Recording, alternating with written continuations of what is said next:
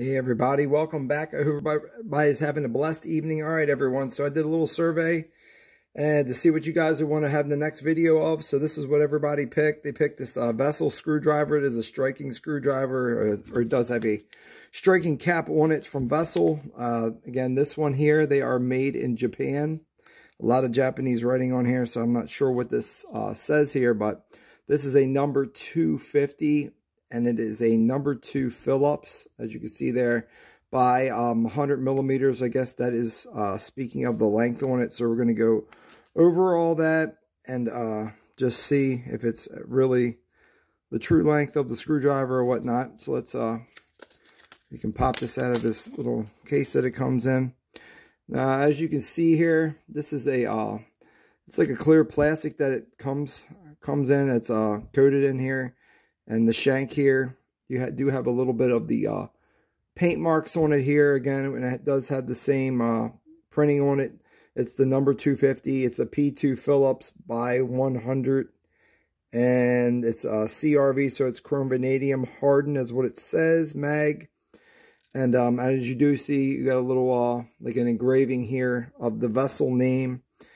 Again, you got the nice rubber here for the handle, for the knurling, to help hold it, and then you got fingers, or you got flat spots here to help it, should help it from rolling like that. So you have those flat spots there, and again you have the diamond pattern as well around there. And this is, like I said, this is all like a plastic covering. And then I don't know if you can see in there or not, but there's a, so it is a ceramic ball is what it is, and it's supposed to help with you striking against, I guess, something that might cause electric shock, or if you're using this in an electric panel or something, you striking it and the electricity transferring up through the screwdriver into the top, possibly even, maybe even giving you a shock. So that's what that ball inside there is for. It's supposed to help with like a shock or anything like that.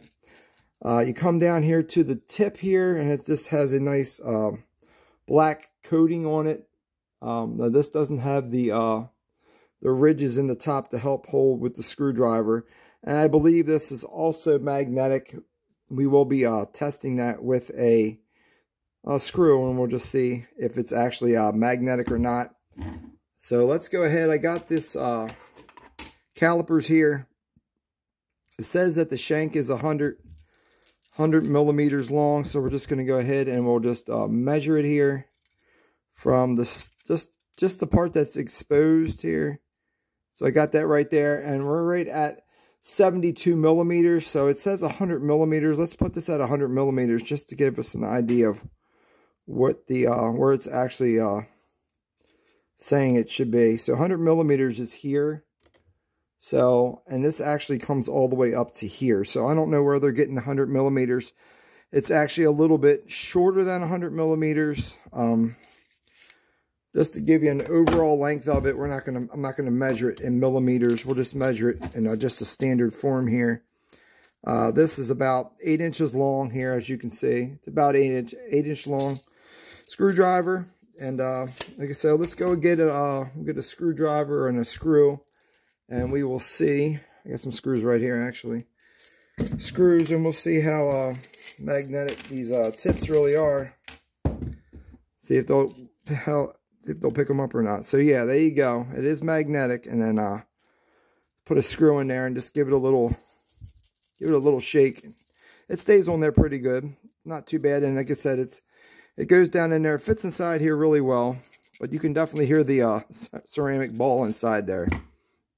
But like I said, I really haven't had a chance to use this thing yet. Now, I do have these other screwdrivers from Gear Wrench. These are impact screwdrivers where they turn it an 1/8 of an inch or whatever, a 1/16 of an inch at the bottom when you strike it. This is not that. This doesn't turn or pivot or anything when you hit it. There's no cam action inside there. It's just through shank, like I said, with the ceramic ball, just, you know.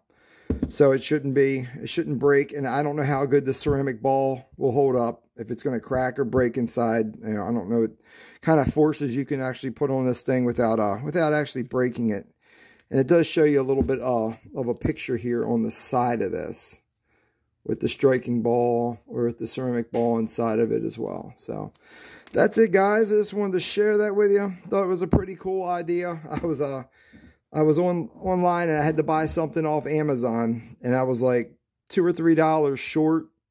So I just like, I got to get something. And I've been looking at these vessel striking cap screwdrivers for a while. So this was like a perfect opportunity. I was like, I'm just going to go ahead and just pick one up. We can try it out and find out if this plastic and all this stuff holds up well or not. The ceramic ball holds up well. So I can definitely do a follow-up video once I get a chance to use this screwdriver and see how it holds up. But that's it, everyone. I just want to say thank you. God bless everyone, and just have a great evening.